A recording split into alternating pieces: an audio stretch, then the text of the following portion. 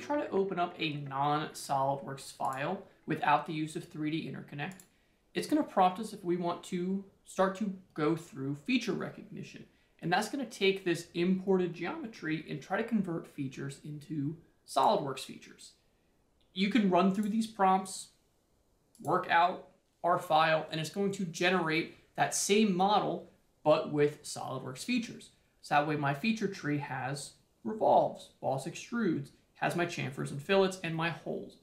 But sometimes, it's going to generate features that we don't want. In this case, I might have not designed this as a revolve. The other thing is, sometimes we only want to make changes to specific features. We want to change the size of a fillet or a chamfer. We want to modify the diameter of a hole.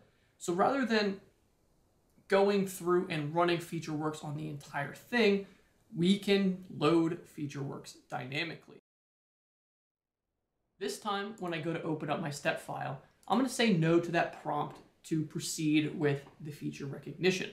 What we're left with when I say no is, rather than a list of SOLIDWORKS features in my tree, I just have that imported body, something we're probably all familiar with if we just open up a step or an IGES file.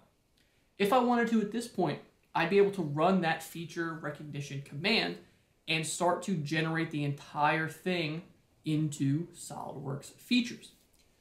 But when I'm working with these imported files inside of SOLIDWORKS, all I need to do is right-click on a SOLIDWORKS-like feature. So those fillets, for example.